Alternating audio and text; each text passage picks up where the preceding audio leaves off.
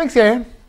So I'm going to speak today about something that's completely different from what you heard about yesterday. I'm sorry to say there'll be no Byzantine generals and no blocks will be mined in the making of this talk. Instead, I'm going to talk about something kind of at the interface between microeconomic theory and computer science. And that interface is going to be especially sharp because the first half of the talk is really going to sort of put on an economist hat and think about the design of a market. And then the second half of the talk is going to shift to thinking more like a computer scientist and asking some questions about how to do some key computations that arise in that market. So the kind of pretext for this exercise is a particular auction that happened over 13 months in 2016, 2017. Sometimes it can seem a little bit strange to talk about some war story of one big thing that happened in industry once. But I hope I can persuade you that, first of all, this was a pretty interesting and high-stakes exercise. And secondly, that there's really general lessons that can be learned about how to make big policy decisions with multiple stakeholders and complicated computational issues that arise. So this particular auction, which if you work in game theory, you'll be really dismayed to know that it was called the incentive auction. That name is actually in legislation, so we can't change it. Congress decided that that's what the auction is called. If you're not in game theory, you might wonder why you should be dismayed. It's because all auctions give rise to incentives. That's kind of the whole point. There's no such thing as an incentive auction, except now there is. So the incentive auction was an exercise by the United States to repurpose radio spectrum from television broadcast to mobile broadband.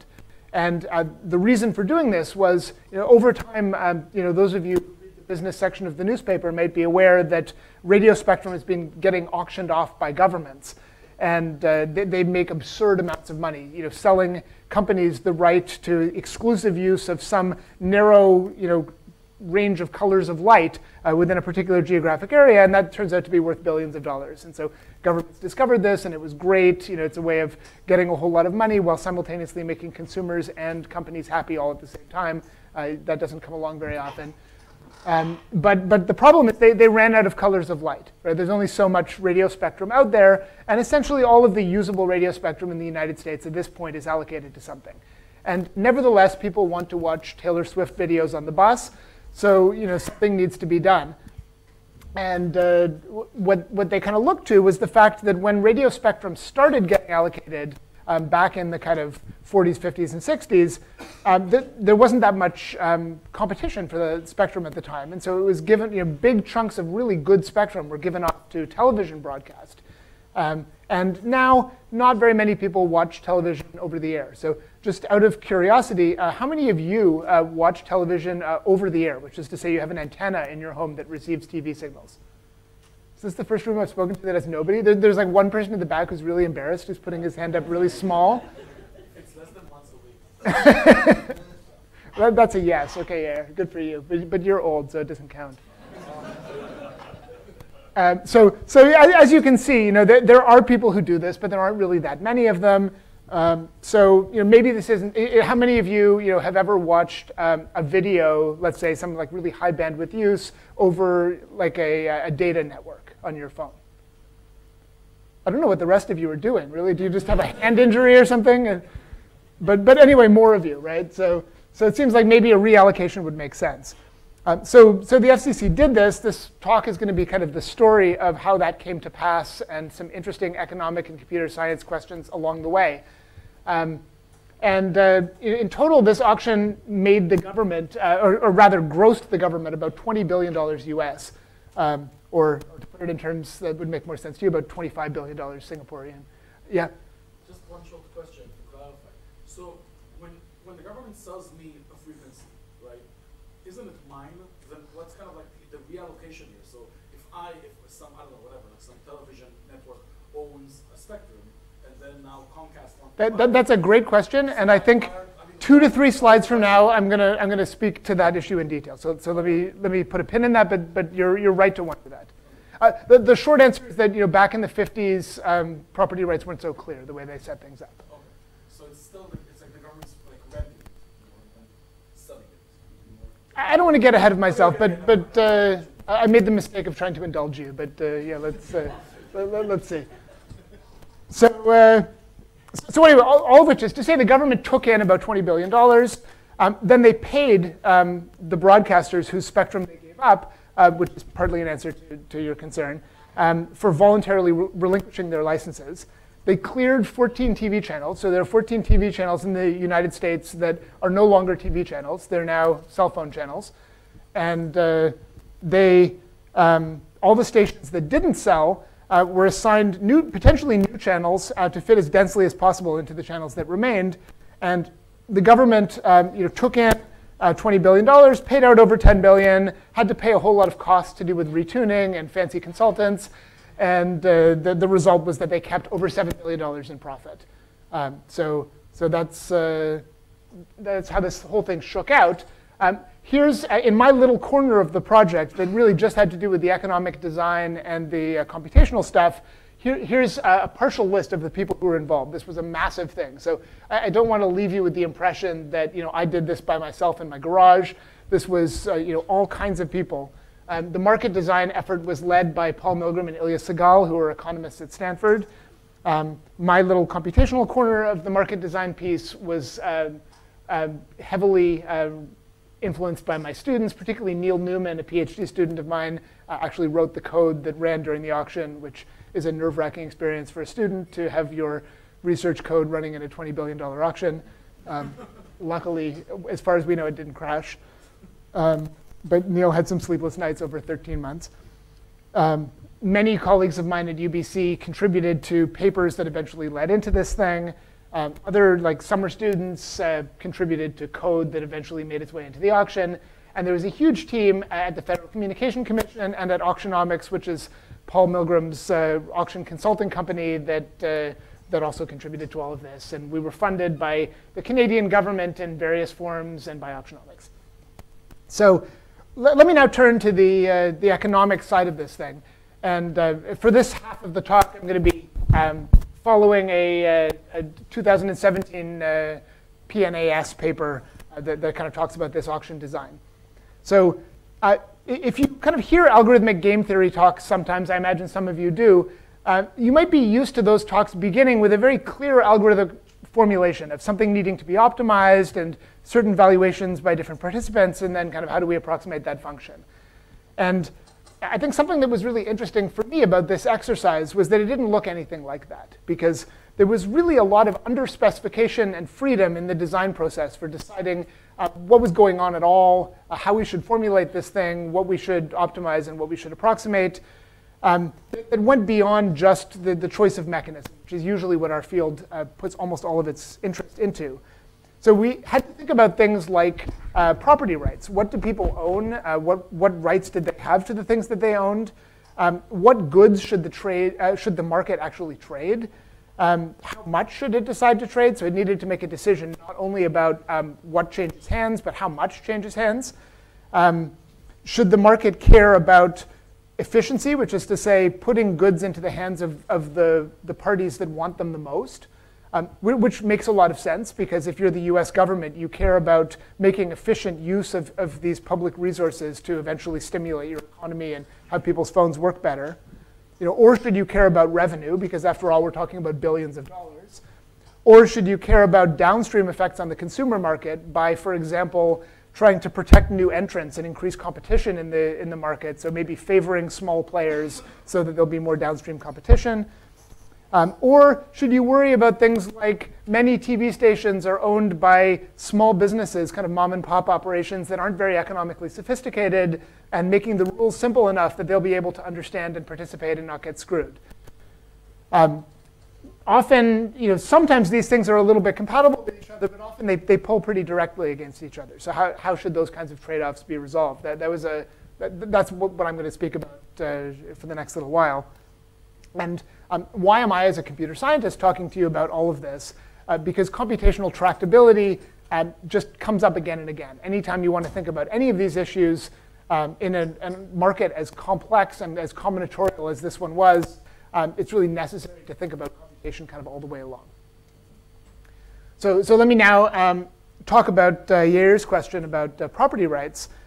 Turns out that the law was completely unclear about what property rights broadcasters actually had for their television stations. They never paid for them. Back in the sort of early days, they would make a application to the FCC and say, hey, I want to open up a new television station in Iowa. Iowa doesn't have any television stations right now. Wouldn't it be cool if it did? I'll build a tower. Everyone will get the Tonight Show or whatever people watched in the 50s. I have no idea. Wouldn't that be great? And the FCC would say, you seem like a fine, upstanding young man. Have a TV station, and then there you are. And so downstream, now that this spectrum has become very valuable, what's the right thing to do? You might think the government should just take this spectrum back and give it to the right people. If you think that, you've never met the Republican Party in the United States. That's not going to happen. That would have triggered a long, messy legal battle that nobody had the appetite for.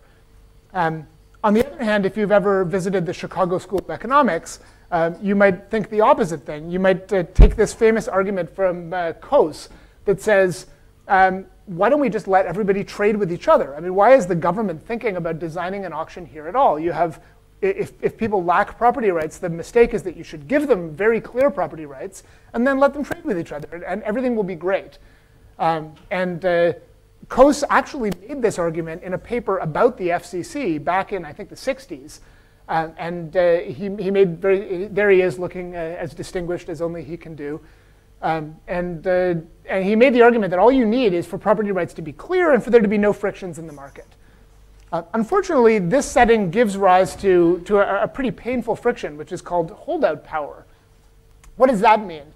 Well, it turns out that wireless companies don't really want your lousy little television station in the middle of Philadelphia that has lots of other television stations all around it in New York and in whatever's to the west of Philadelphia. They want a big contiguous block of spectrum that's sort of many television stations wide and that doesn't have interference on the edges.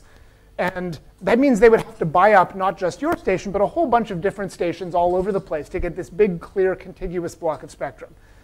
And why is this a problem? Because if I figure out that all of my neighboring stations are getting bought up by AT&T, then suddenly I become really valuable to AT&T because I have what's called in economics holdout power, which means I can sabotage the entire transaction by threatening that I won't sell. And I can then demand an amount of money that doesn't really depend on my own value, but that depends on AT&T's value for the entire transaction. And the reason that this is especially problematic, besides the sort of moral story that sounds like I shouldn't be getting so much money for my television station, is that everybody can do this, right? Everybody can simultaneously try to hold out, and that can lead to really catastrophic failures of efficiency. If this is a little bit difficult to picture, think about selling land. Imagine that you want to build a shopping mall, which I know in Singapore is a pretty easy thing to imagine. And imagine that you have lots of little property holders, each of whom own a little bit of land along the river, and you want to get a big chunk of land. It's pretty hard to buy them up one at a time in a way that will eventually give you this big contiguous chunk of land.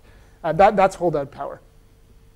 So, yeah, go ahead. So if you're going to get to this, but if you're not going to use VCG, are you still hoping for something that's provably incentive compatible, or are you going to sort of abandon that? We're definitely not going to use VCG. We are still going to come up with something that's incentive compatible. VCG is not the only thing in the world that's incentive compatible. VCG is the only thing in the world that's incentive compatible and efficient. So we're going to end up trading off some efficiency. And then we're going to end up with something that doesn't have provable efficiency guarantees, and we're going to do sort of computational simulations to argue that we're close to efficiency. By the way, I really appreciate the questions. In the tradition of economics talks, I'd like you to interrupt me as much as possible. You've already let me get through several slides, which means this isn't an economics talk. But I welcome questions from also this part of the room. Yeah? Just a second. You do the Singapore way, just introduce some rational legislation to expand whatever properties you need. So Cases can be settled by the legislature. that's indeed, that would not have worked out in the United States. But to take that comment seriously, I mean, maybe that's meant kind of tongue-in-cheek, but to take it seriously, what's tricky about that, so what's tricky about that is that a central authority has difficult knowing all of the private information that the participants have. So a central authority would need to figure out how much is this spectrum really worth to AT&T. AT&T claims that they want 600 megahertz spectrum, but if they don't get it, would they instead densify their existing towers and do cell splitting instead? And how much would that really cost them? They claim it would be really costly. And if we gave it to T-Mobile, would they actually expand right away, or are they just kind of blowing smoke about that?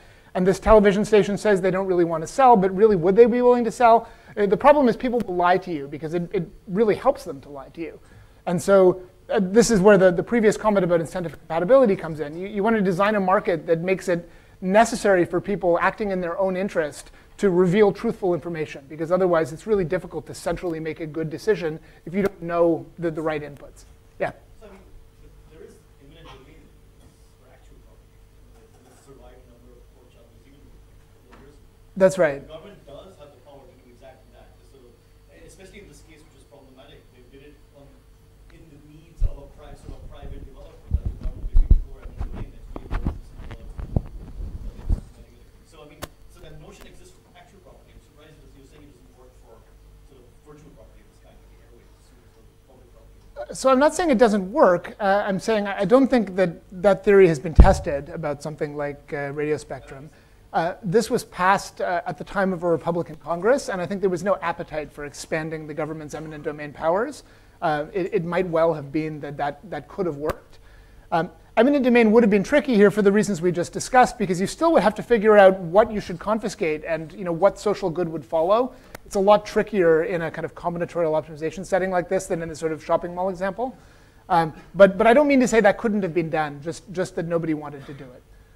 Yeah? But one massive difference between shopping malls and FCC spectrums is that the shopping malls, I can't say something like, okay, well, you're not giving me this piece of land, I'll take the land, 15 miles down the road because, well, whatever.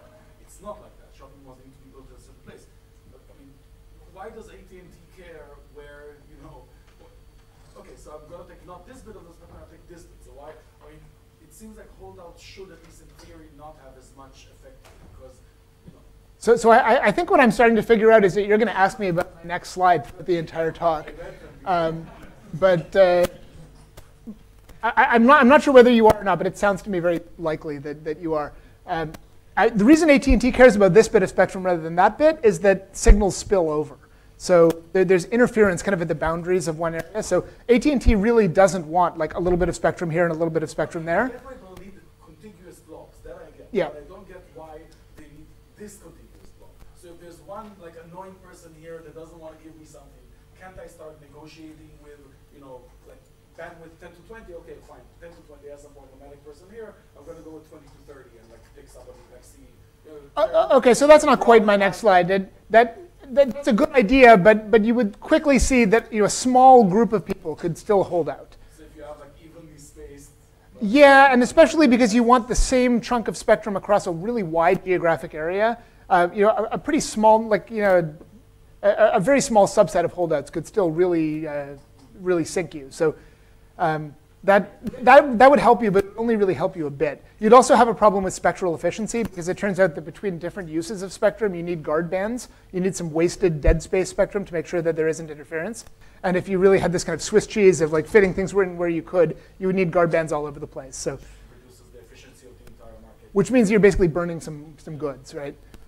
So Higher frequency will give you more bandwidth. there's also, there's different propagation characteristics, as it turns out. We're not talking about a wide enough range of spectrum. That's a first order concern, but it is true, yeah. And the companies really do have different values for slightly different spectrum, not enormously different, but they do value them differently. So let me, so here's something that Congress really got right. This was, the solution to this problem was to redefine property rights in a subtle but important way. So what Congress did in the, only the US Congress can pass something called the Middle Class Tax Relief and Job Creation Act of 2012. This was, I like to point out, the least productive Congress in history. It only passed 7 bills in 2012. Actually, at the time, the least productive Congress in history. I haven't kept up. It might be getting less and less productive with time. But this was one of them. And it did, in the manner of the US Congress, many, many things all at the same time. But one of them was to give the FCC the legal authority to run this auction by redefining this property right, and also to stick us with the name incentive auction, which we're now stuck with. But what it said is that the stations have the right to keep broadcasting if they don't sell, but they don't have the right to keep the exact channel that they currently have. They only have the right to a functionally equivalent channel with comparable levels of interference to what they had before. So what this kind of means in the property sense is, if you won't sell your little shack by the river, the government will move you to a different little shack by the river, but it might not be the one you had before. And in that way, it becomes a lot easier for the shopping mall to buy up the land it needs, because it needs to buy the right amount of land, but it doesn't need to buy it all in the right place. And then people will get shuffled around to make this big open block. So this is kind of an extension of the idea that you were pursuing, that you can reduce holdout by making bidders substitutes for each other.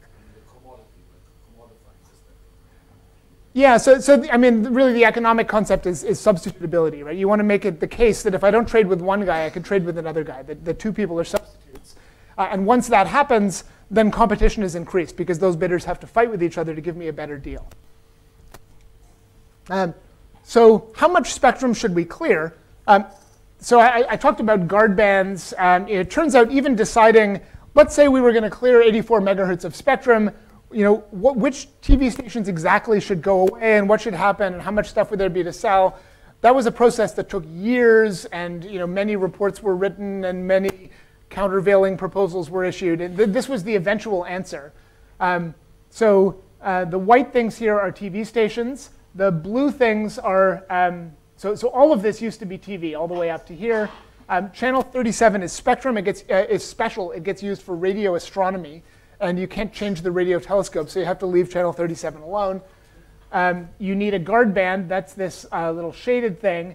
Then the blue things are the new spectrum that's going to get sold off. And the blue things are paired because uplink and downlink turn out to happen in different places. So if I was to clear 126 megahertz of spectrum, here's what the band plan would be. If I was going to clear 114, here's what the band plan would be, and so on. So if I was going to clear 126 megahertz of spectrum, I would get blocks A through J. So I would get 10 blocks to sell off. If I only cleared 42, I would only have 2 blocks to sell off. This was eventually decided painfully that this would be the plan. But we still didn't know which of these plans we should adopt. So did the market actually have a desire to clear 126 megahertz of spectrum? Or was there actually much less interest in the 600 megahertz block than we had thought? That was hard to know, because people were all saying different things. We didn't know who to believe. There was a lot of misinformation happening. Yeah. What is the scale of this? How many of these channels does Comcast? Some data Verizon. What's the? I mean, the channels are relatively densely used. How much data do they transfer on these channels? How much data can be? Each channel is 6 megahertz wide. I don't know if that means anything to you, but that's true. So I'm not really sure how to answer your question. I mean, what units do you want the answer in? How many channels does a large company, how many players are in this market, how many commodities? I mean, you just saw how many hands went up when we asked how many people watch TV over the air. I think besides you, it was 2 people, right? So I mean, it's not clear how many channels can you watch at the same time. We could have 3 channels, 1 for each of you, and you can have whatever you want. It's not clear. I mean, this doesn't stop them from broadcasting over cable. This really only stops them from broadcasting over the air. Presumably, the whole goal of this is to have the stations that nobody really watches be the ones that go off the air. So that's where some station that has a lot of viewership presumably is not going to be the station that's willing to sell. So that's what this whole exercise is meant to find out. And if it turns out that T-Mobile doesn't really care that much about buying new spectrum, and Comcast really wants to hold on to its channel, that's exactly what this slide is about. You should then decide not to transact very much spectrum, because it turns out that the TV stations are pretty valuable. I mean, going in, we don't know. That's what we're trying to find out through the market. So the kind of standard economic solution to this question would be to say, let's trade the quantity of good for which there's a market clearing price where supply meets demand. So I would imagine some of you, while I've been putting up this slide, have been thinking to yourselves, well, I don't know, you should find out where supply and demand meet, and that's how much you should trade. Turns out that's kind of a slippery concept in this setting, because we don't have a homogeneous good. I mean, I can talk about supply and demand meeting when I'm talking about Apple stock trading in the stock market, but here every good is slightly different, and every every buyer is slightly different. So there isn't going to be a single price for spectrum. Every station in a different place is going to be worth a different thing. So it's not going to be as simple as that. I'll come back to that question, but let me talk about externalities. So economic theory says that it's best to define property rights in a way where I don't care who wins, what everybody else wins, as long as I know what I win. You get really serious problems in market design when that property doesn't hold. And that's called an externality if I care about what other people get. And in the incentive auction, the way of ensuring this is to say, I, as a TV station, don't care about what happens to all the other TV stations because I get a guarantee about how much harmful interference I'm going to receive. And the way that this is understood by the FCC in legislation is that no other channel should cause more than minimal interference. And the FCC was given the freedom to interpret what that phrase means. And what they have historically understood it to mean is that no more than 0.5% of the population served by that station faces harmful interference. But even that, what does that quite mean? So if we took that really seriously and tried to, on the fly, computationally verify how much of your population in the service area that so I know where your antenna is, and I know where people live in the United States, and I know the propagation characteristics of radio is affected by hills and buildings and trees, and there's like discrete particle simulations that have been written by the FCC that model all of this in a cell-based kind of way, and you can actually figure out for a given assignment of stations, with signal strengths and tower locations to channels, who's going to be interfered with to what extent, and how much population gets interfered with, and given one input like that, verifying that for the entire country takes days of computer time. And turns out, I didn't tell you this before, but there are 2,990 stations that we need to assign to channels, which means if I was going to assign them, for example, to 29 channels, which is sort of a middling range for the band plans I just showed you, that would give me on the order of 10 to the 4,300 different possible assignments, each of which would take days of computer time to verify. That seems like a pretty problematic number to think about. So this was around the time the FCC started talking to me when they realized that they were getting into this problem. And one of the first things we were painfully but ultimately able to persuade them to do was to redefine harmful interference in a way that made this whole thing much more tractable to think about. So we changed the definition of harmful interference to say that a station suffers minimal interference if no other single station interferes with more than 0.5% of its population, rather than aggregate interference. And we argued based on simulations that this was a pretty good approximation of the first condition most of the time. That's helpful because it's going to take months and years of computer time, but I can offline compute all of these pairwise rules that say, if Yair is on channel 17 and I'm on channel 16, am I going to face interference from him or not? I can make all of these pairwise rules for all of the stations in the United States, and then I just know those constraints. And now I can say, let me find some assignment of channels to frequencies that doesn't violate those constraints. Let me finish the slide, just in case you ask me about the slide. And you've already used your 2 free chances. Unfortunately, as Yair was probably just about to point out to us, even doing that is a graph coloring problem. It's NP complete. So it's nice that I don't have to kind of generate the constraints for every assignment using 2 days of supercomputer time, but I've still got an NP complete problem to reason with. And that means, unless as a side effect of working for the FCC, I'm going to prove that P equals NP, I'm going to have to be willing to accept an algorithm that takes exponential time to run in the worst case. And ultimately, what I'm thinking about is a graph with 2,990 nodes and 29 colors. So that could be pretty bad. At this point, let me ask Yair if he had something different to say. See? All right. Good things come to those who wait.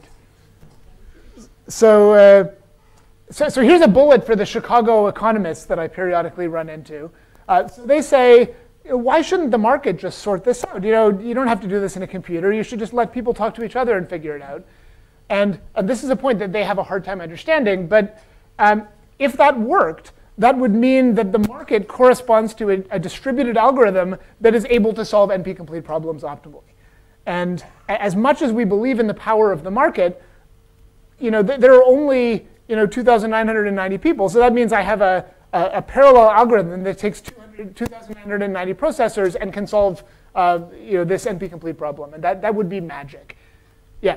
So I think there's also a nice Kamal Jain quote, too, for this. Yes. If your laptop cannot find it, then the market cannot either. But also, so is this problem really that hard? I mean, the graph, you would imagine it would have like small separators, for example. It's not quite planar or anything, but the actual interference graph should have a lot of geographic properties. Now that I've shut down Yair, I have somebody new stepping into that role. So that's exactly what the second half of the talk is going to be about. So I wouldn't be here talking to you about this if this was a hopeless endeavor. But I will tell you that unsolvable problems, problems that no reasonable amount of computer time would allow us to solve, really do occur in practice. So the problem is not provably easy, certainly, and it's not practically easy all the time. Yeah. It's not a problem you would plug into an ILP solver, kind of off the shelf. In kind of 10 minutes or something, I'll show you what happens if you plug it into an ILP solver, and it's not encouraging. Yeah. Just to follow on that line, the more precise question would be that, given this fixed graph instance, how hard? That's right. So you have fixed the conditions you need and so on. So now, the complexity theory has nothing to say. I agree. I mean, ultimately, I'm interested in fixed size inputs, so I'm not really concerned with asymptotic. So there's some hand waving here where I talk about NP-completeness. That's true. Other graphs, just this single. That's mostly true. I mean, I think again, I will soon be making a point very related to that point. It's not really quite the case that I care about one graph. I'm going to turn out to care about all subgraphs of a given graph, of which there are exponentially many. But it is true that I care about a particular structure that I know about in advance. Let me make sure nobody over here has been trying to raise their hands because I don't see you as well. Don't be shy, guys. Don't let these guys have all the fun. All right. So here then is the market design that we actually propose to use. It's a heuristic clock auction version of a way of selling and buying spectrum. So here's how it works. There's a forward ascending price auction for telecom firms where we imagine that we somehow ended up in one of those band plans that I showed you before. And we say, how much would you be willing to pay for this beautiful cleared spectrum that I just told you about? And I'm going to say very little about how this works because this is essentially what the FCC has been doing for a long time. It's not simple, but it's very well understood at this point. If you actually have some clear spectrum, how do you sell it in an ascending clock auction? We didn't really innovate especially much in that part of the space. Instead, I'm going to talk about the way we bought spectrum from broadcasters because that had never been done before. And there we used a descending price auction where each station was basically given a series of descending offers and asked, take it or leave it, whether they were willing to accept those offers. And I'll say a little bit more on the next slide about how that worked. And then, so for a given band plan, I would use these two decoupled auctions to figure out how much would it cost me to buy up the spectrum that I want to buy up, and how much money would I get if I then sold it off to the telecoms. And then I look at those two numbers, and I say, are these compatible with each other? I would start with clearing the most spectrum I could try to clear, and say, is it the case that I make enough money on the forward side to actually pay off the guys that I'm buying from on the reverse side? And if it is, if I can make enough money, then I stop. Then, and in legislation, what they said is we had to make $1.5 billion. So we had to cover the auction's cost and make a payment of, I think, $500 million to the national debt. And if we could do that much, that was good enough. Maybe we're leaving a few billions on the table, but it is the U.S. government, so that's good enough. It's a stopping condition. and after all, we want to clear as much spectrum as we can. And otherwise, there's not a market for that much spectrum. So we're going to shrink the amount of spectrum, restart both of the auctions, keep going a little bit, and keep iterating until eventually, hopefully, we converge. So let me tell you how this. Oh yeah, sorry, Val, go on. Is there an issue of collusion? Yes. So I haven't yet made claims about the incentive properties of the auction. It turns out that the auction that I'm going to describe is dominant strategy truthful for the TV stations, if I assume that each TV station acts independently. Many of them don't. Many of them are owned by big companies like Comcast. It also turns out that some hedge funds during this auction were actually trying to buy up sets of TV stations in order to bid collusively. So collusion, explicit collusion is illegal under US law, so that we have to worry less about because we just put people in jail if we catch them. But implicit collusion in the sense that I own many participants in the market and I just have them behave in a coordinated way isn't illegal because that's not really collusion, that's just sort of being a complicated company. That's something we studied a lot. I'm not really going to touch on it in this talk. It certainly causes problem for the formal incentive guarantees. We tried to argue that we weren't worried that it was going to distort the market too severely. And in some kind of post hoc analysis, we believe indeed that it wasn't so bad. But I can't say anything formal that would guarantee that it wouldn't be too bad. Yeah.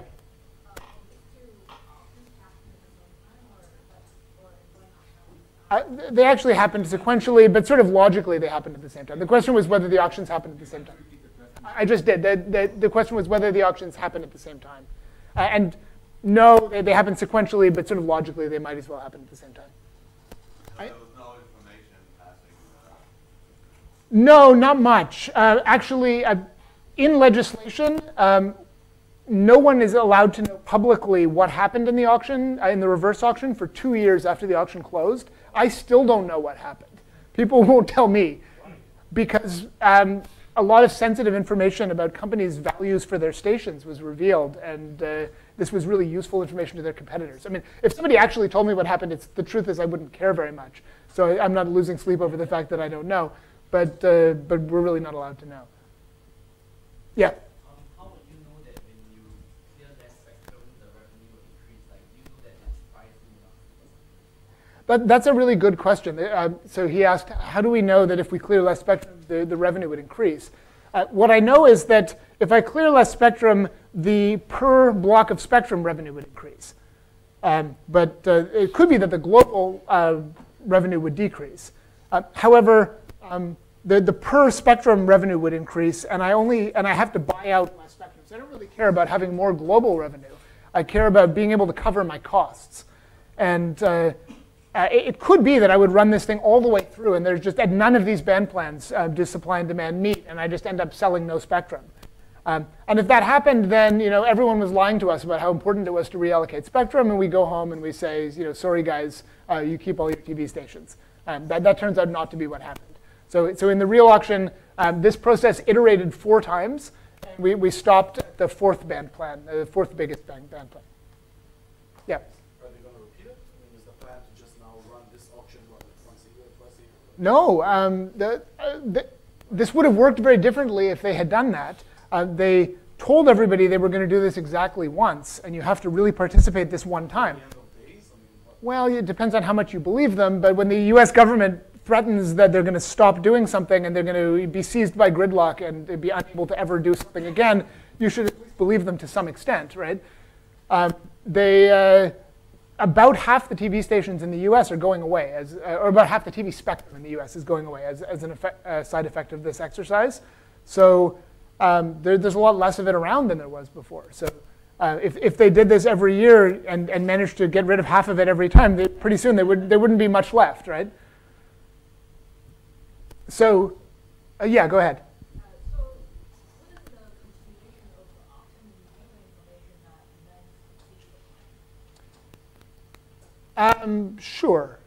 In the aggregate, modulo the efficiency properties of the auction, and it's a messy thing.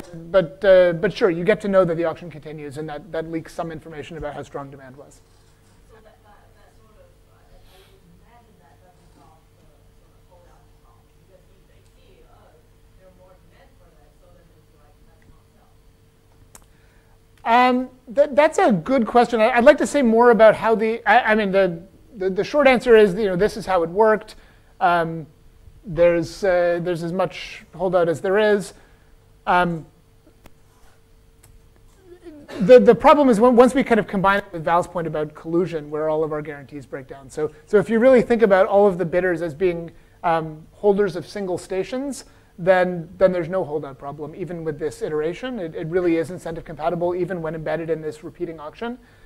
Once you think of some bidders as holding multiple stations, then things become complicated and we turn to simulations. OK, so let me tell you how this auction works. And let me do it using an example of something that is a lot more relatable than Spectrum, because it's really hard to think about Spectrum. So I instead want to use an example of airline overbooking, because this is something that is close to all of our hearts. And I should say, yesterday, I was trying to, when I flew here a couple of days ago, I flew on EVA Airlines. And any of you who has flown on EVA Airlines might be aware that some of their airplanes are Hello Kitty themed. And they have giant Hello Kitty art on the outside of the airplane, and indeed inside the airplane and on your pillows and on all of the service items they give you. And it was a surreal and absurd experience. And so I tried to get Hello Kitty pictures to put into this part of the talk. But the bandwidth on the EduRoam network in this room is so slow, it was technically infeasible. So instead, I just have to let you picture Hello Kitty airplanes while we do this. But let's consider a semi-realistic airline overbooking example where we have a constraint that isn't real, that says passengers either have to fly in the cabin that they're assigned to, or they're going to be compensated for giving up their seat. But they're not able to be upgraded to a different cabin. That's just going to make this correspond to the setting that we care about. That says nothing meaningful about airline overbooking. So the feasibility constraint that we're going to care about then is that the number of passengers in a cabin is less than or equal to the number of seats. And I'm going to use the real reverse auction mechanism to set compensations for people in this setting. So the way it works is that we start with a Hello Kitty airplane big enough to fit everybody. So here's a kind of schematic picture of that. I've got my 787 here with some people in first class and some people in business class and some people in economy. And you notice that there are a lot of empty seats. And so like any good airline, EVA Airlines is going to say, hold on, maybe we should fly a 737 instead and save ourselves a whole lot of money. So let's get a smaller plane. And the problem we now have is that we have fewer seats than we have people. So what do? Well, you kick some people off the plane. And if you're United Airlines, the way you do it is that you drag somebody off the airplane and you break their teeth. Google it if you don't know what I'm talking about. But EVA Airline is a very polite airline, and so maybe you're going to do it with money instead. So what you do is you say, all right, let's tell you what. Sorry, we substituted a smaller plane. But hey, we're going to give you some money. So how about $1,000, and you take the first flight out of Taipei tomorrow? And some people say, that sounds pretty good to me. I'd like to fly on your plane, but I also like money. So sure, I'll take the $1,000. And critically important for this to make sense in our auction context, we get to feasibility at this point. So we offer people enough money that, in fact, the people who won't accept our offer all fit onto the plane at the same time. If that doesn't work, you have to offer them a bigger amount of money at the beginning. And then EVA Airlines says to you, all right, we're a polite airline, but we're still an airline, so you have to expect that this is going to go badly for you. And we were lying. We're not going to give you $1,000. How do you feel about $800? And some people say, I've got an important talk to give at NUS tomorrow. I'm starting to see where this is going. I'm getting back on the plane. Other people say, OK, fine, $800 is still money. I'll take it. Some people go on the plane. Some people don't. Now look what happened in first class. I now have no more seats available in first class. So what can I do? Well, I have 3 people who accepted $800 offers to go off the plane, and I have nowhere else to put them. And so those people, I'm really going to have to pay $800. But everybody else, I've still got some seats. So to those people, I say, how do you feel about $600? And some people go back, for them $500. Some people go back, and now business class is full. And so those people, I've arrived at a price of $500. And notice I've offered a lower price in business class, not because business class is less good than first class, although it surely is, but because anyone who's seen Crazy Rich Asians has had a view of what first class looks like. It looks pretty sweet. But it's because the other people in business class were willing to accept lower compensation. And so my market didn't clear until the price got lower. So this came from what all of the other people were willing to accept, not from the inherent value of the thing, whatever that means. And economy class, anyone who's willing to fly in economy class in the first place must care about money a lot, right? So these people, I can keep offering them lower prices and a Hello Kitty toothbrush, and they'll keep just accepting my lower and lower offers until finally I pack them in like sardines at $250, and these unlucky guys get stuck in Taipei for the night. So that's ultimately how the auction works. So I have these series of descending offers to buy you out of something. So these people are basically selling me their seat. I'm deciding how much the seat is worth. People are exchangeable because I can put them back into any seat. And eventually, everyone accepts offers. And once a constraint binds that I can't find a feasible solution when I put them back on the plane, I have to pay them the last offer they accepted. Yeah? Why are you using the descending clock? From a, let's say, from a mathematical perspective, descending and ascending are not very different from one another. So why? Well, from a mathematical perspective, they're different. It turns out to matter. I mean, here we're selling something, right? So just as ascending auctions make sense when you're buying something, descending auctions make sense when you're selling something. It's surprisingly hard to put a minus sign in front of things and have them still make sense. I've struggled with this myself, so I forgive you. But yeah, the natural thing to expect in a procurement setting is that you would have a descending auction. Yeah. But the initial price is low, and many people want to go back to the plane, right? So you have to increase. That's right. So you have to start with a very high initial price that gives you feasibility. That shouldn't worry you too much because you then get to lower the prices. Unless a constraint binds right at the beginning, and then you're going to have to pay somebody a ridiculous amount. That's really a feature of the auction. Yeah. It's just a follow-up because I guess I don't see why you couldn't use in the forward way where you just, you have overcapacity, you don't have enough to fit, and you start offering more and more money for them to come off.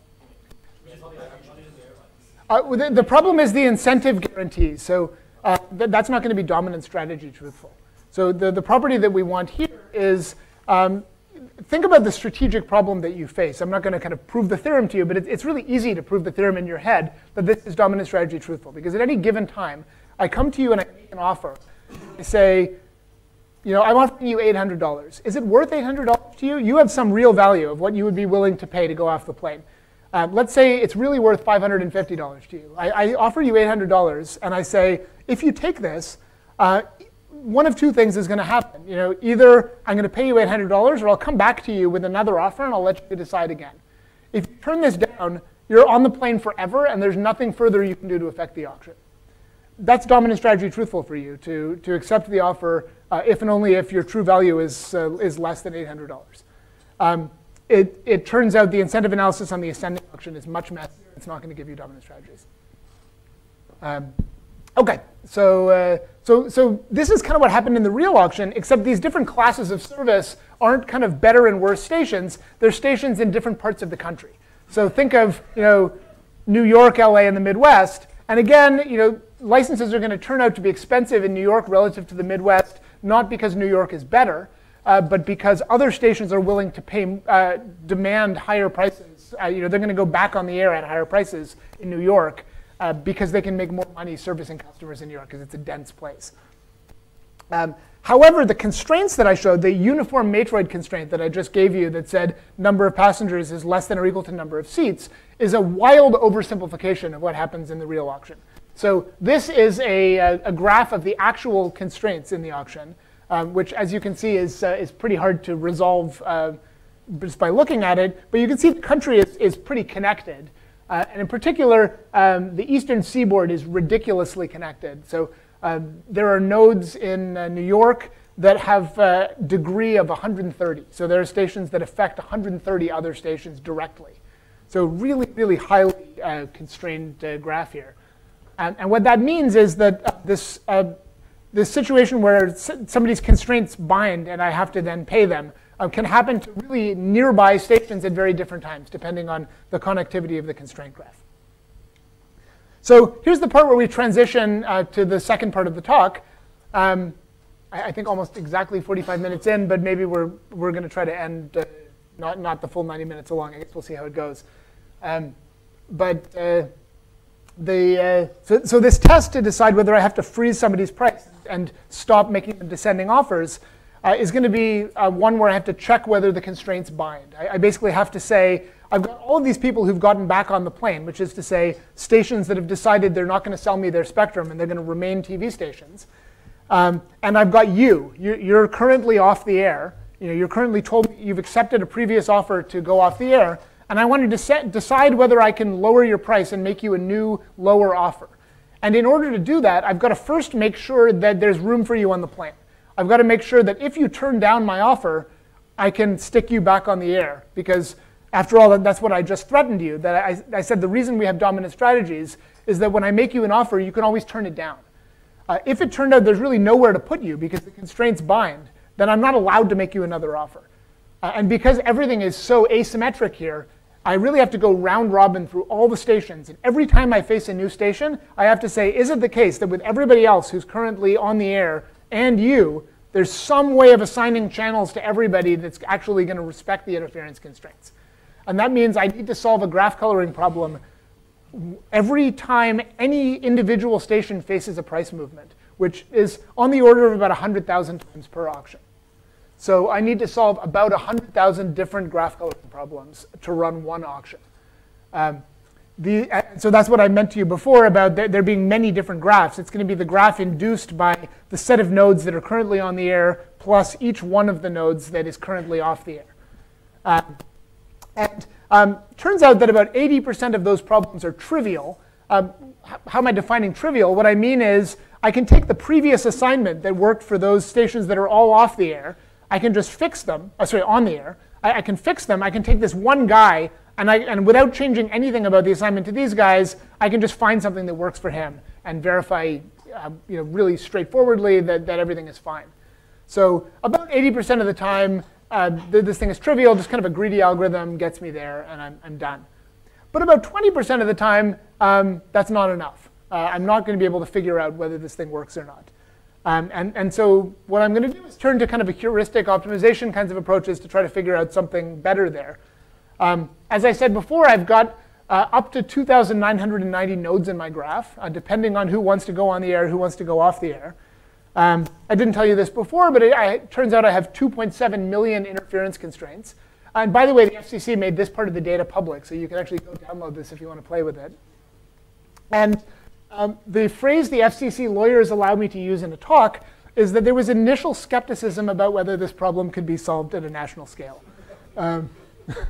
They won't allow me to say what they were doing before I started working with them, but it was not seeking exact solutions at a national scale. Basically, we built something that works almost all of the time at a national scale using an approach that I'll call deep optimization.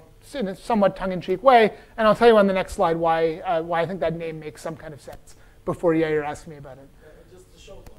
I mean, I see that you have dots in Canada too, as far as I remember. As far as I know, FCC is not in Canada, so why? As a proud Canadian patriot, I'm glad that you recognize that Canada and the United States are in fact different countries. It's a minority point of view, But yeah, actually, this was one of the things that made this thing really messy. About halfway through my work on this project, I got a phone call from the FCC, and they said, we didn't tell you this before, but we've actually been in backroom treaty negotiations with Canada this entire time. Canada was a real thorn in our side for the auction because the entire Canadian population lives along the US border. Basically, 95% of the Canadian population lives within 50 miles of the US border. And radio signals do not respect the border. They don't have a Faraday cage, a big, beautiful concrete Faraday cage on the Canadian-US border. And so the effect of that is that there's a treaty that basically says, every Canadian station is protected from interference by US stations on the particular frequency they're currently broadcasting at. And in fact, not every Canadian station, but a gigantic number of hypothetical Canadian stations that could in the future exist but never have. And so this means we had really binding constraints along the Canadian border because there's a lot of population in the US side right there, and it really was crimping our style in terms of what we could do.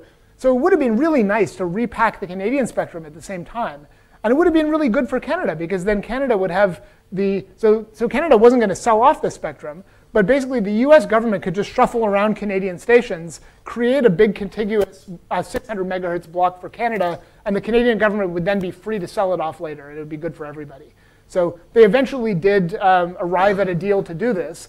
And so the effect was that on the reverse auction side, we actually repacked all Canadian spectrum as well. But on the forward side, we didn't sell it. Actually, the sale is happening right now. So that auction in Canada is currently underway. That's a problem of like placing the cell towers, right? Not the spectrum. Well, the problem is the TV towers. So the TV towers are all wherever they are. So that's what we're buying out here. The cell side, just many things about, surprisingly enough, radio spectrum use, is a lot less insane in 2018 than it was in the 60s. So everything works a lot better on the cell side in terms of interference. But the TV channels are, this crazy analog thing that just shouts really loud from someplace, and that's the much bigger problem. There's a question over here. I'm excited to hear from this side of the room. So the constraints are just there's one constraint for each edge. There's one constraint for each edge, and actually even a little bit more. So it turns out there's one constraint for each edge for every pair of colors for which there could be interference. So remembering what these guys over here were mentioning before, these guys obviously know something about telecommunications, because propagation characteristics are slightly different for different frequencies. It actually turns out, you and I might interfere if I'm on channel 29 and you're on channel 28, but we might not interfere if I'm on channel 12 and you're on channel 13, because the propagation of those radio frequencies are a little bit different. And so crazy radio engineers at the FCC actually worked all of this out for us, and they told us, you only have to worry about this interference, on these frequencies, but not on those frequencies. So it's actually kind of a graph coloring problem where the constraints depend on which colors people get. So that gives us a bit more, a lot more constraints to think about than we would have had if it was independent. I think there was a hand over here, but maybe you sorted yourself out. Yeah.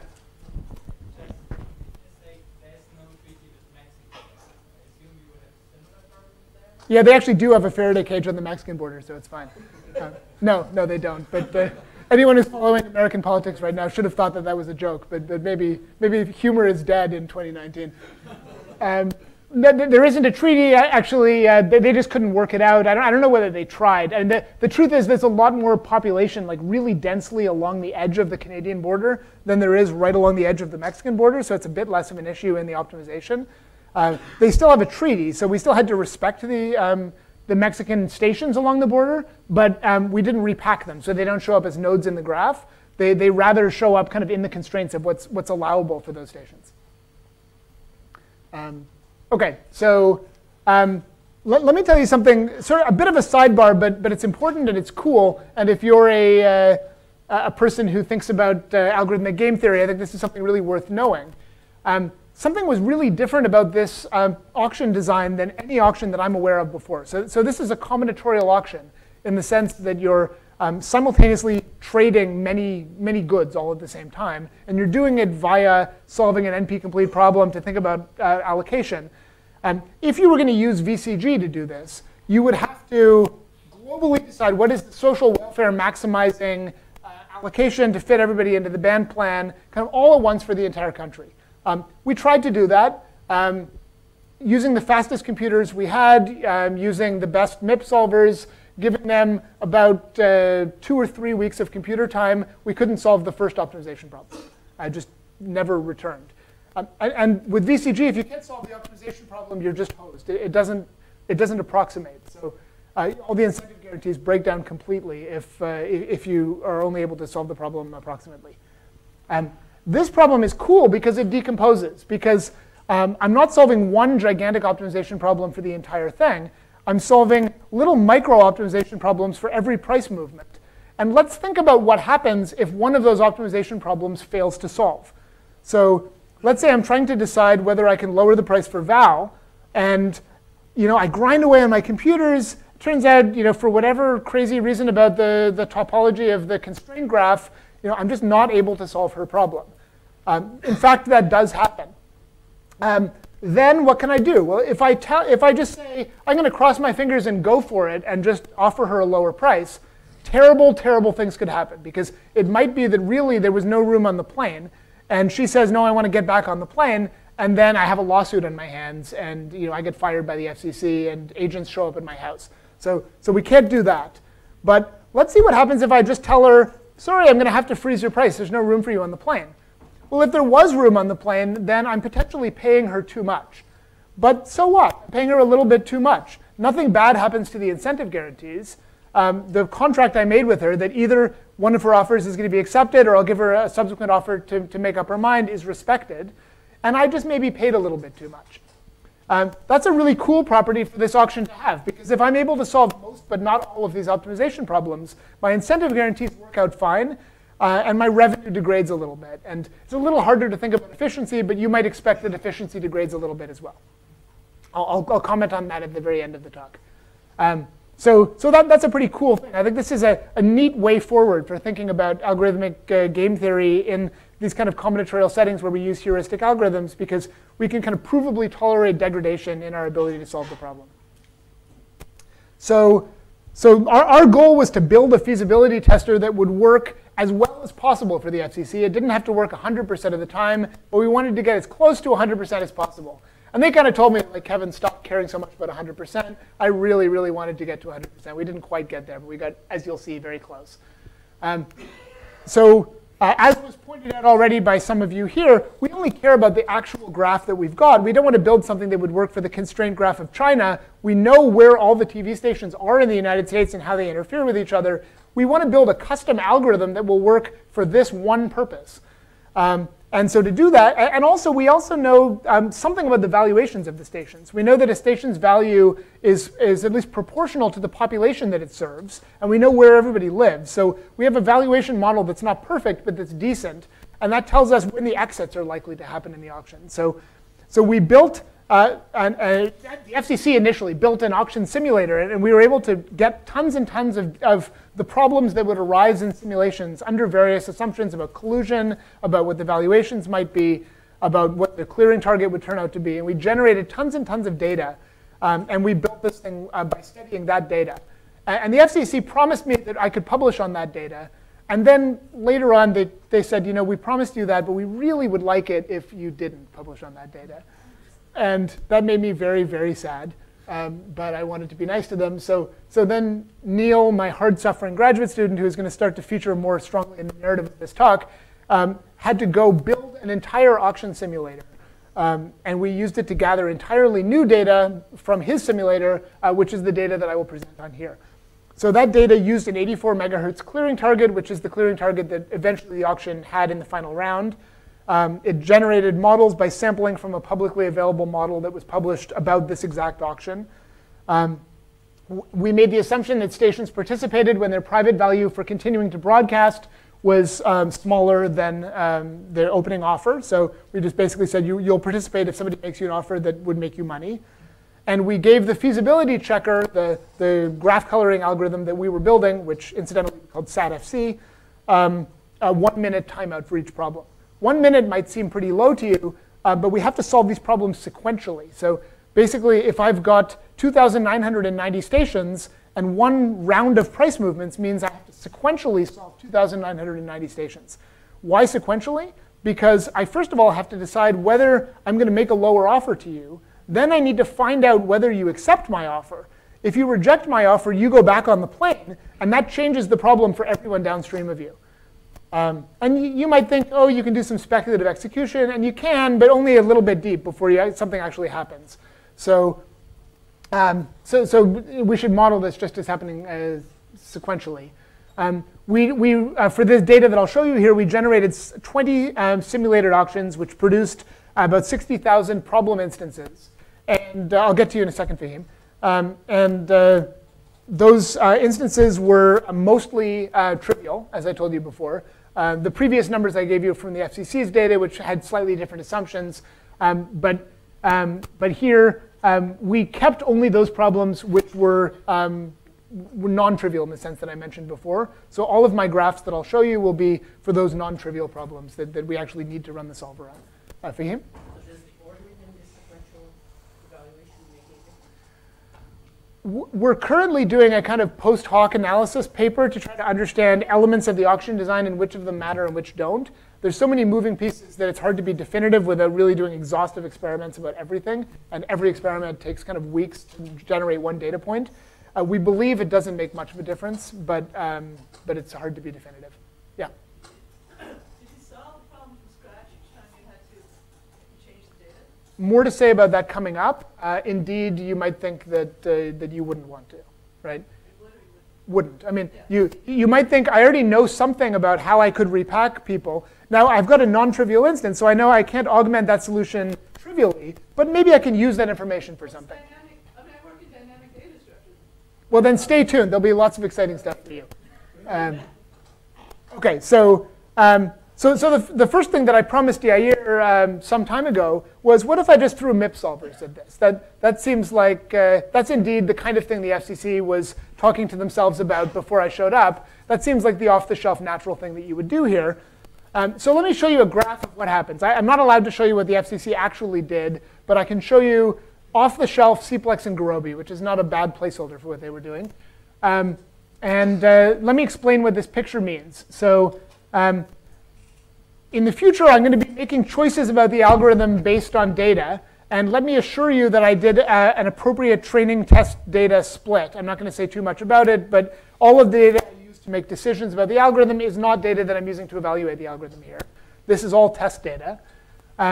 What am I showing you here? This is my data set of non-trivial instances, kind of all jumbled together without regard for where they occurred in the auction. This is 0% of my data. This is 100% of my data. And this is amount of time on a log scale.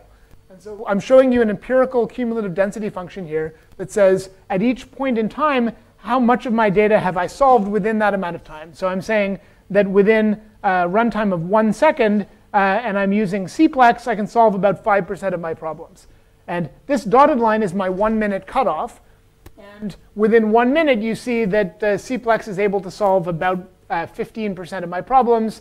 And Gurobi is able to solve a little bit more than a third of my problems.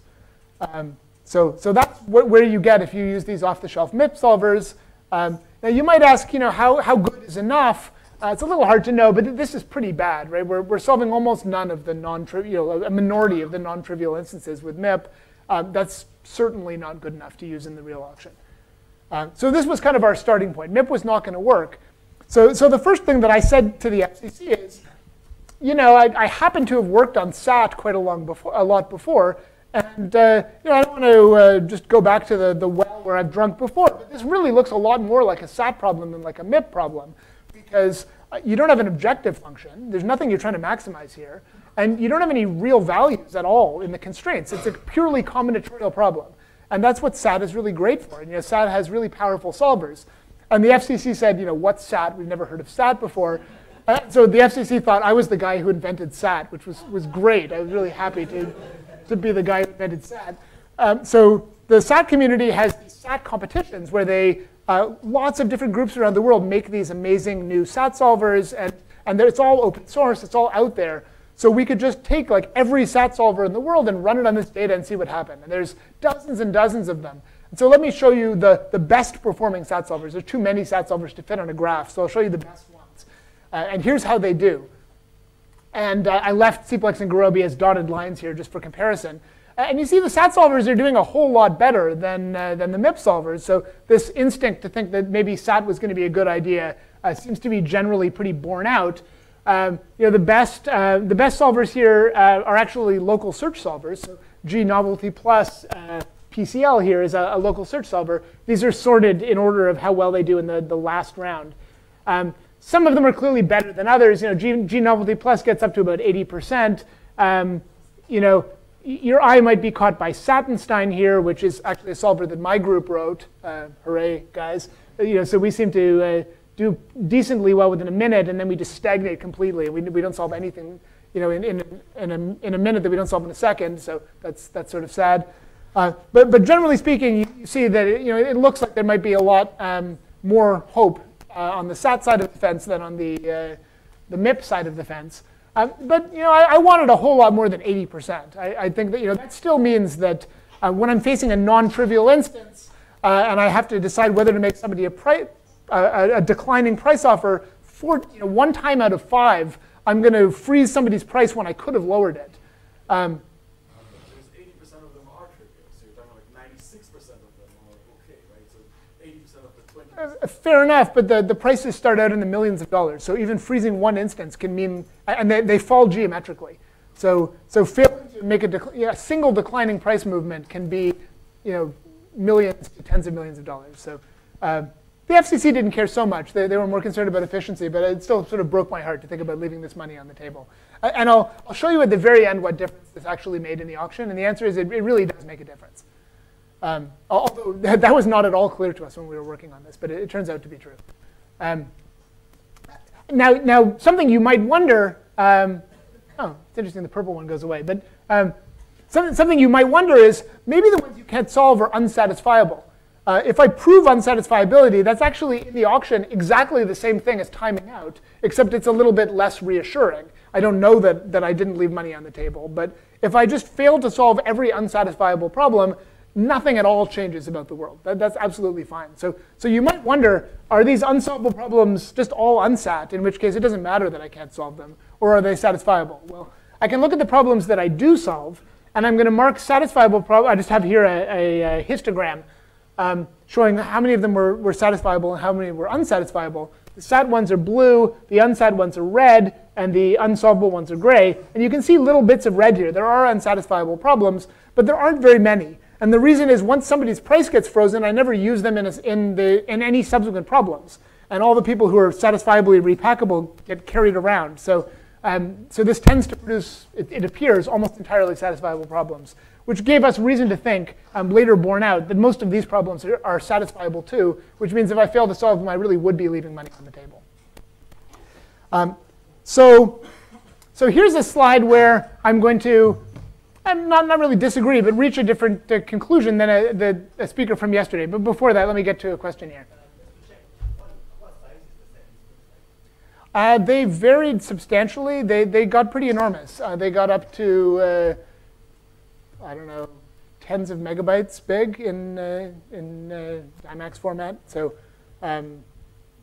maybe it's been a long time since I've remembered that number. I don't want to say it wrong, but I think tens of thousands of clauses and thousands of variables.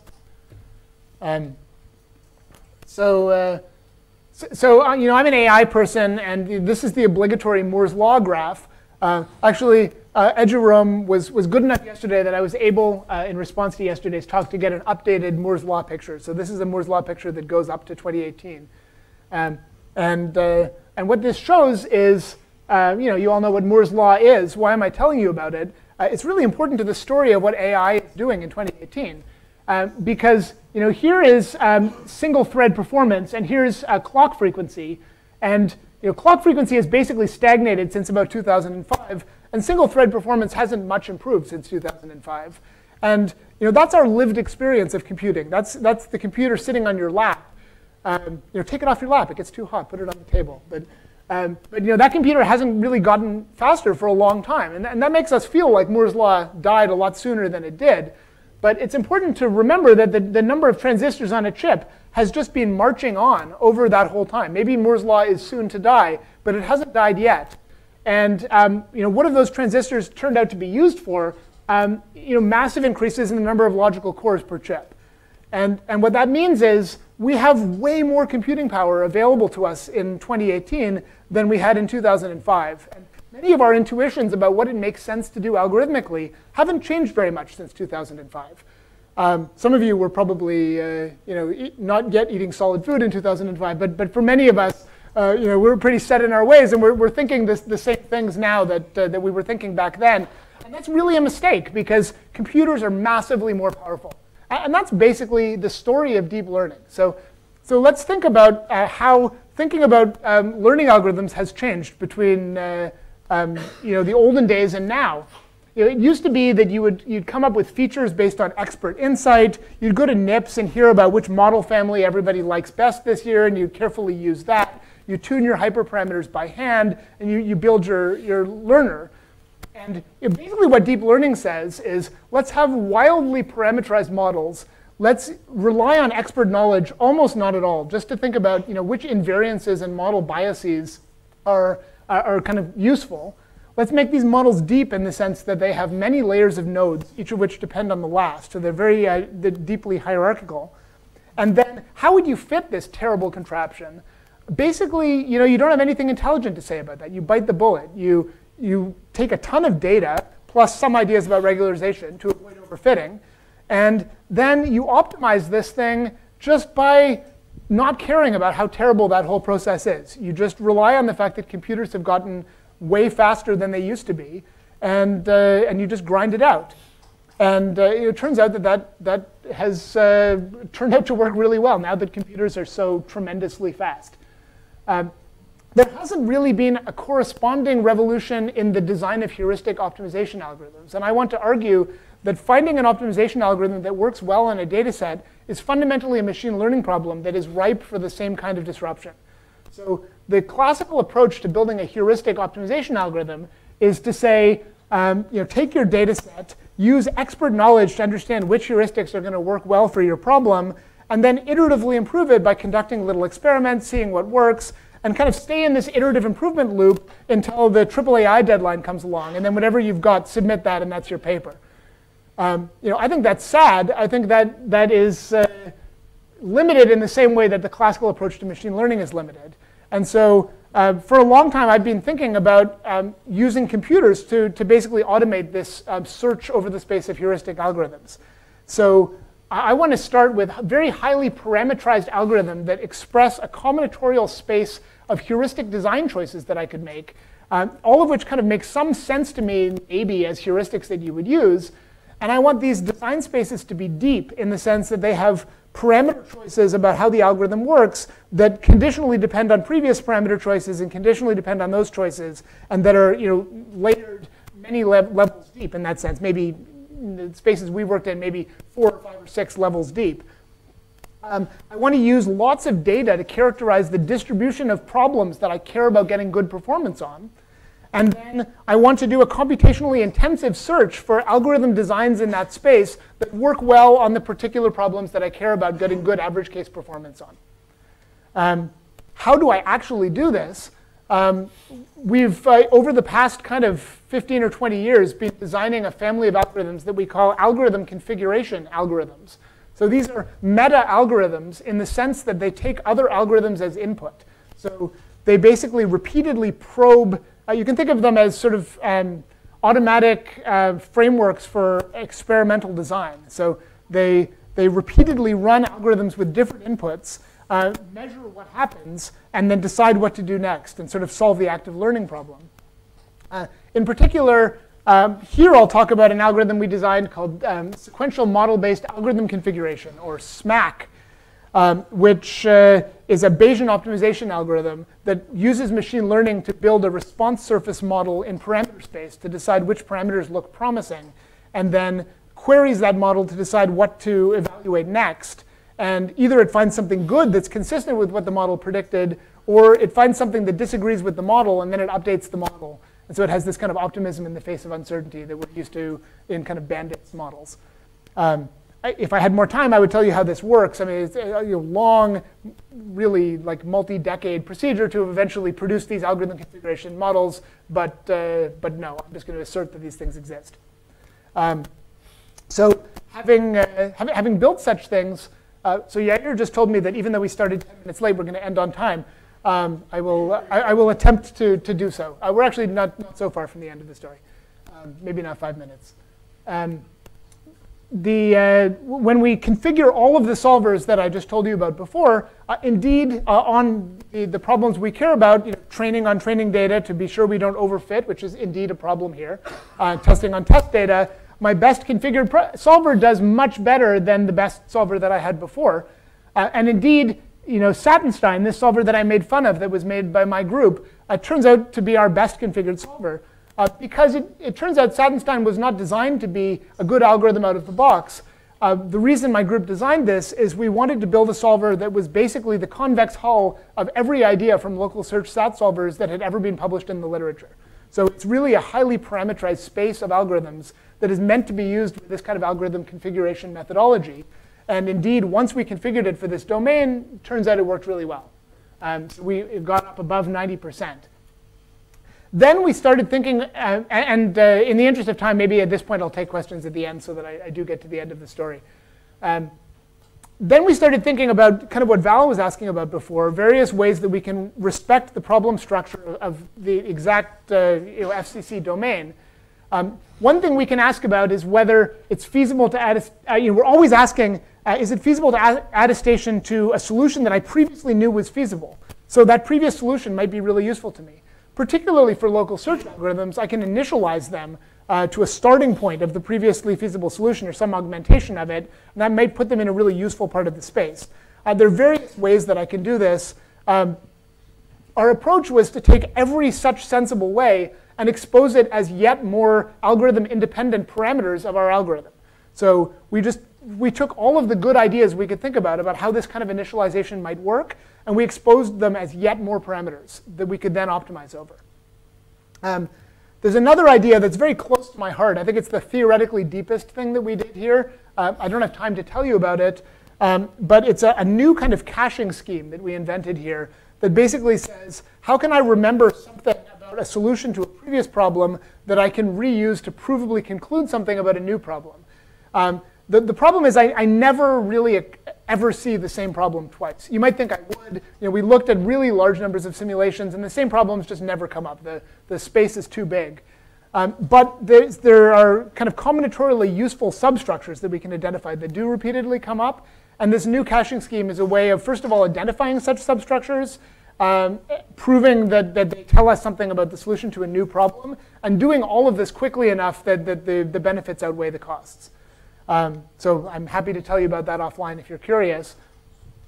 It might also make sense to think about decomposing the constraint graph. Maybe the induced constraint graph breaks into segments.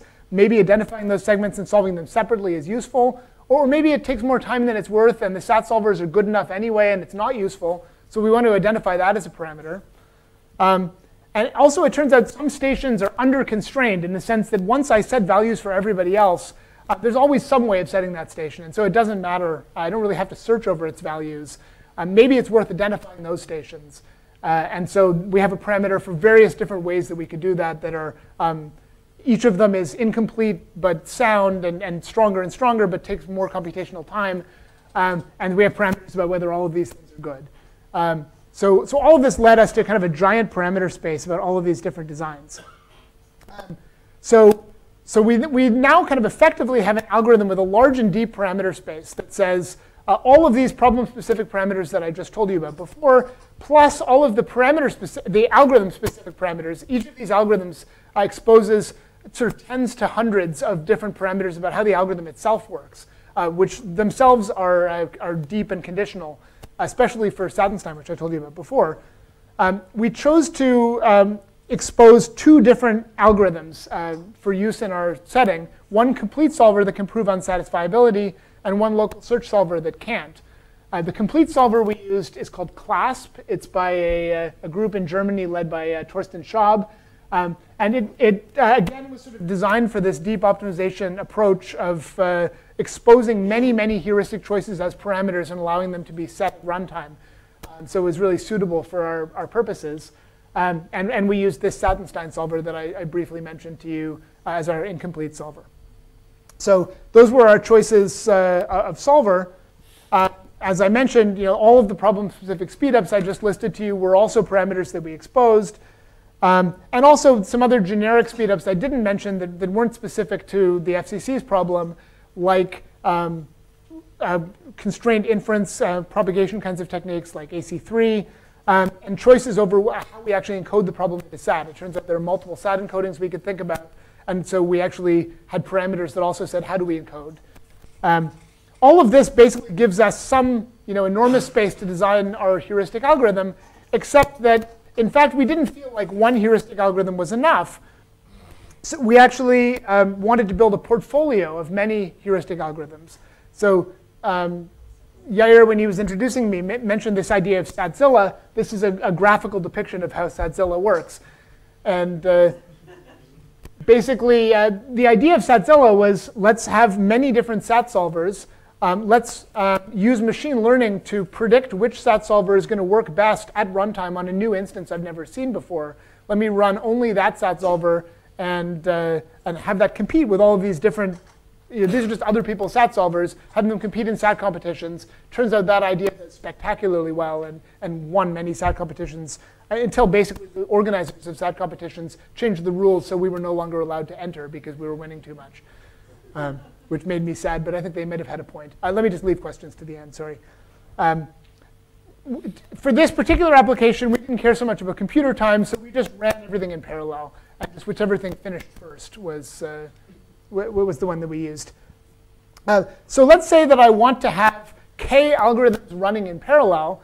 Each of them is going to be some point in the crazy, enormous parameter space that I just described to you. How should I come up with k points in that parameter space that are going to be complementary to each other, that are going to jointly work well to have the fastest one of them solve as many instances as possible, as quickly as possible? We have another method that we call Hydra that is an approach to solving that problem. And it basically capitalizes on the fact that this is a submodular optimization problem, that I get diminishing returns from adding each subsequent solver to a portfolio.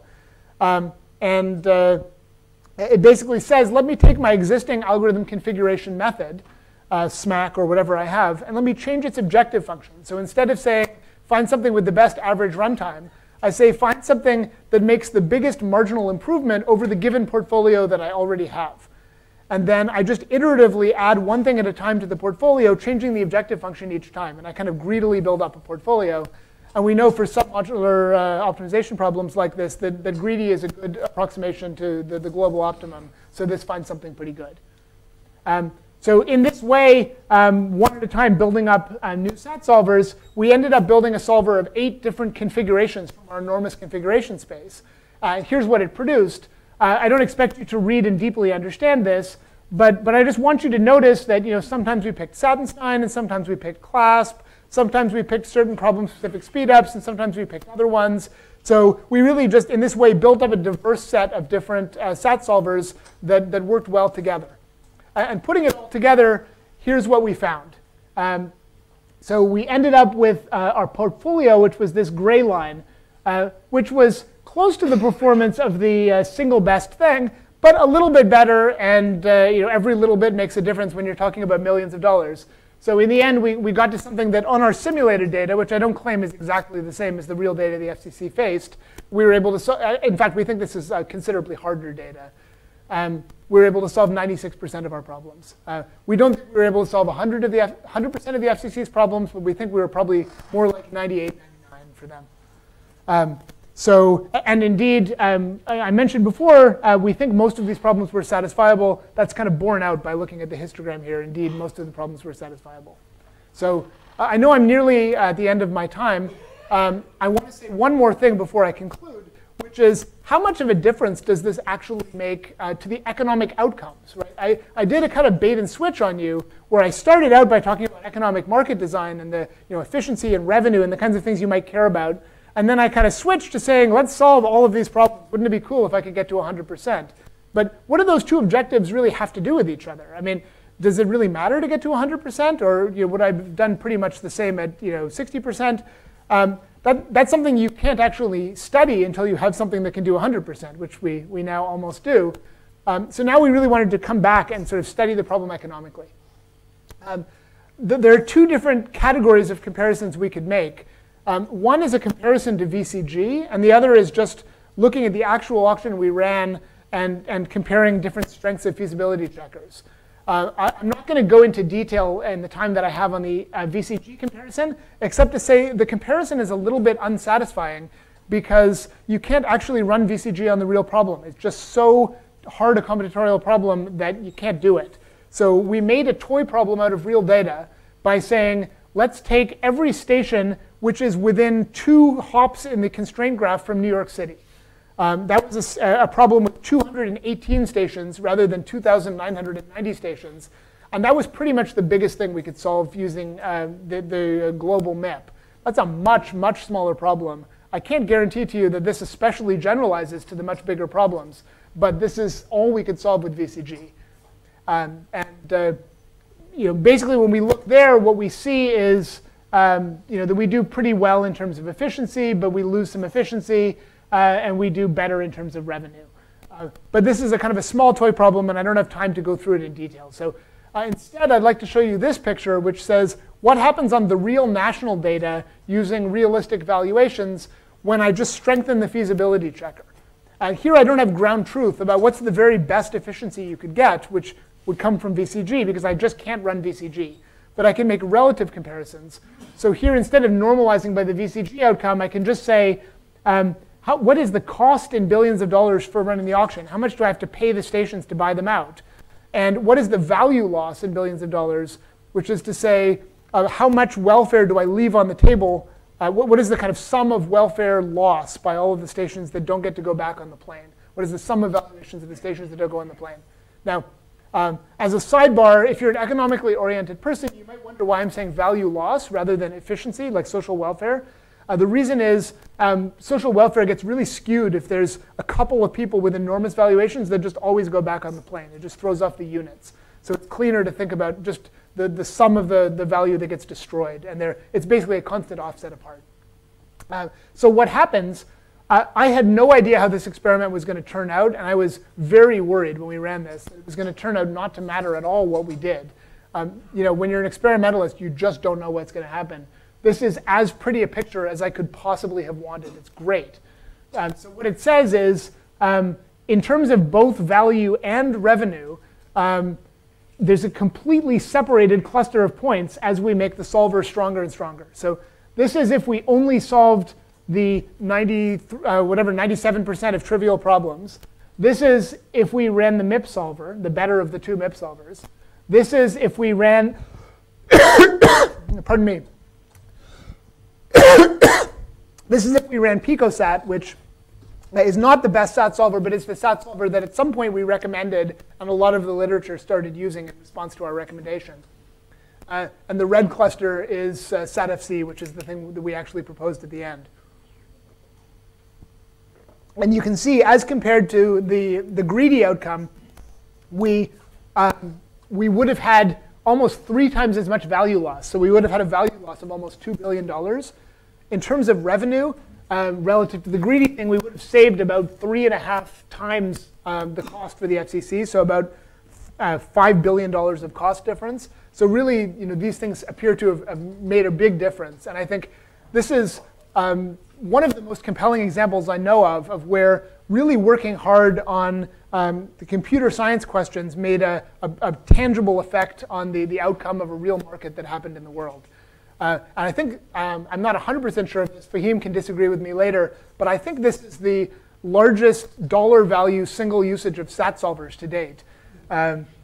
Chip verification is probably coming in second, but I still think we might have edged them out here. So, well, yeah, it's fair enough, but computers are cheap. So anyway, I think that's pretty exciting for the SAT community. So I'll leave it there. Thanks for your attention. I have told you about spectrum reallocation, which is an important problem that gives us a chance to think really broadly about market design, how to think about things like property rights and externalities and amount of goods to trade. Then I told you about this computational problem of spectrum repacking that's kind of inside that computational problem, and how eventually to use this kind of deep optimization idea to automatically design algorithms that were tuned to our domain and get great performance. So thanks very much for your attention.